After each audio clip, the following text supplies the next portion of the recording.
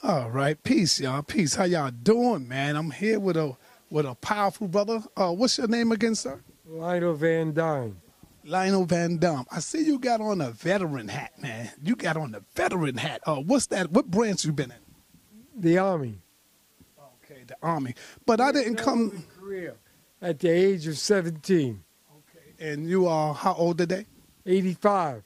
You are 85. Something that was very interesting that you said to me when the last time I was here to see my grandmother, and we talked a little bit about the Native American Indians. And when you told me you was a Native American, it really, hold up, say that again. Cherokee Indian. Cherokee Indian. When did you learn you was a Cherokee Indian? My mother. With my mother at 3 years old.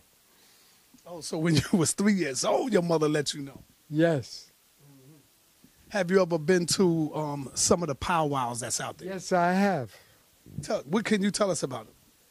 Powwow's reunion of all the tribes or the Cherokee Nation.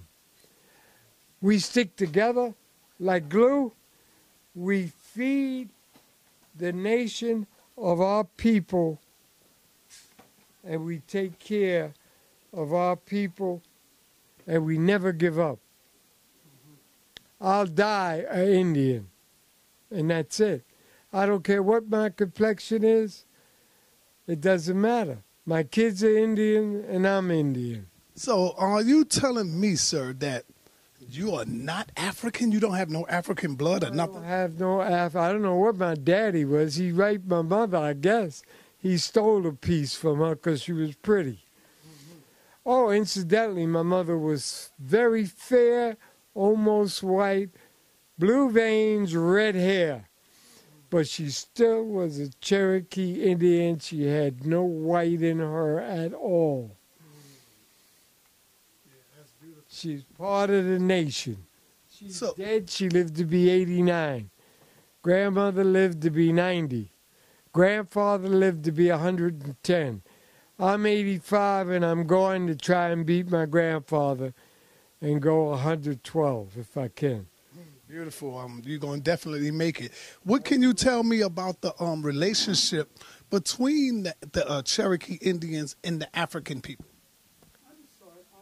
Hi. Thank you, darling.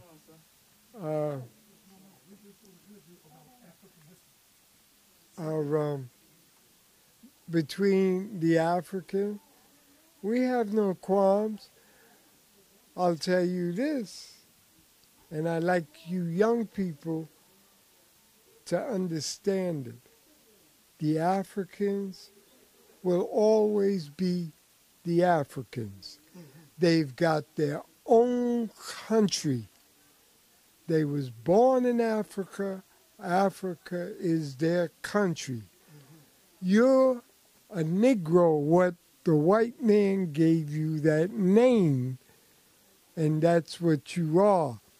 The Africans have nothing to do with the Negroes in the United States. They walk away in a minute and say, I'm a doctor, I'm a lawyer, I'm whatever, and I'm African, and I'm black, and I've got my own country. So that's it. I do not deny my relationship. I'll be an Indian until I die. So when you writing on your resume or when they say, what is your nationality, what do you say? Cherokee Indian. I've lost some good jobs. I'll tell you a secret.